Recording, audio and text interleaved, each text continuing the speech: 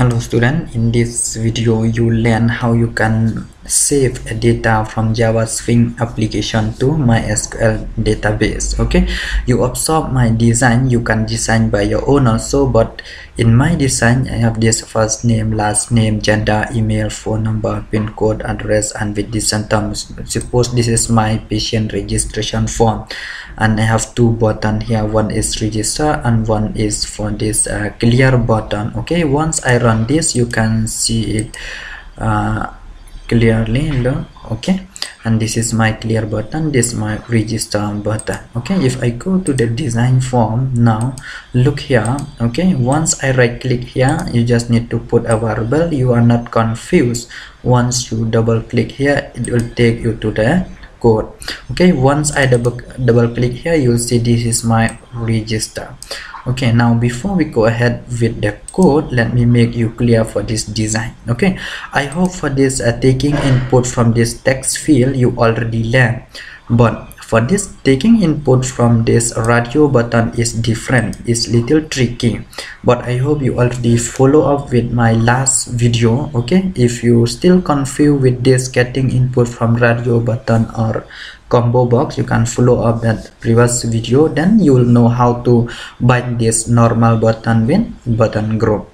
And next, after you design like this and put a variable name for this button, you are not confused. When you double click here, it will take you to the code.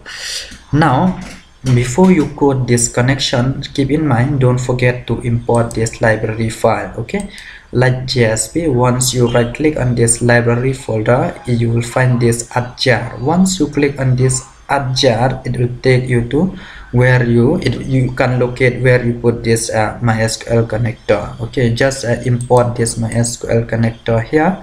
Then once you write this code, it will ask you to import this. You need to import this import Java SQL.star. Okay, if you want if you use only import java.sql.star, it means no need this driver manager prepare statement result set. If you don't put this star, it means you need to import all this library file from Java Swing. Okay, once you import this, before your init component, you will find here this connection. This I just declare a static variable that we can use in different function. So look here, this is my static variable. I put this this object con, and with this prepare statement, you'll find this pst and equal null result set rs equal null. Once you finish to put this one and go back to your register button, when you click, what you need to write the same code you write in JSP. It will not different. Okay, look here, this is my database name, and this is my username, and this is my password. So in case maybe you don't have a password, maybe simply plain here, then you can remove this root, or maybe it might be another password in your database. Now getting an input from text field is easy. I hope you already know. With this, you just need to write this string, and with this p name you can put any variable name. You can put a, b, c, or after that, for this radio button, likewise I just request you to follow up the last video, then you will know how to group this radio button with a button group. Then you can use this gender. This gender is not come from this normal radio button, it means from the other component, it means from the button group. Okay, you just need to use this get selection dot get action command, then it will take you the input. It convert them to string.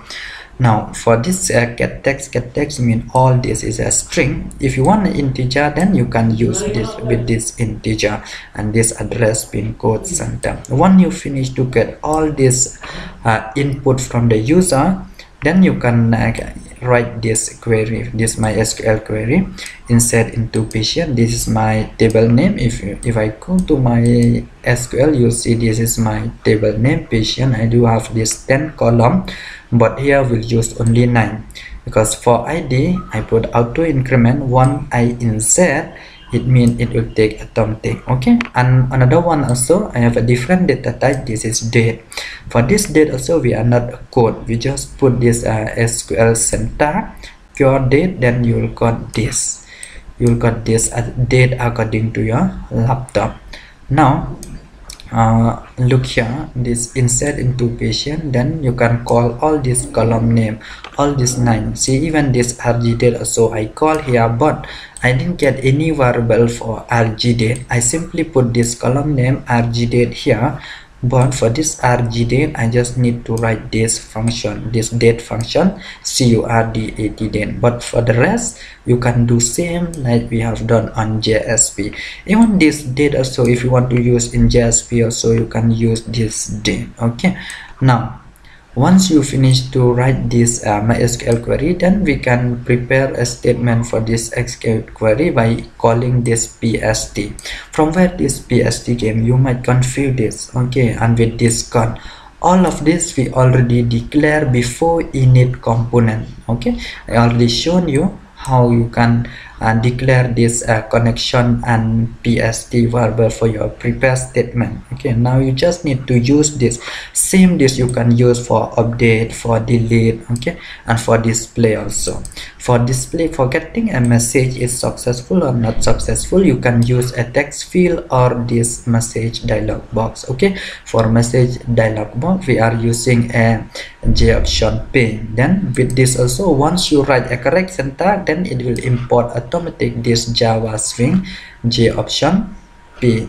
Alright, though the only thing is different with JSP, here you need to put with try. Okay, you need to put this try, then after that at the end you can catch the if any error, then you will catch the class not found exception, otherwise it will not it will make you a error, a red color. So in order to avoid that, you can put with this try and catch. So try is before your connection, before calling this connection class, and after that this class. Okay, for this code you can click a link on the description or comment section of this video, then you can copy this code, then you can change according to your variable name, according to your design. Okay, if you want to follow like this, then you can do, you need to rename the same like this even with your table also. So I hope this video will help you. We'll see you in next video. Thank you.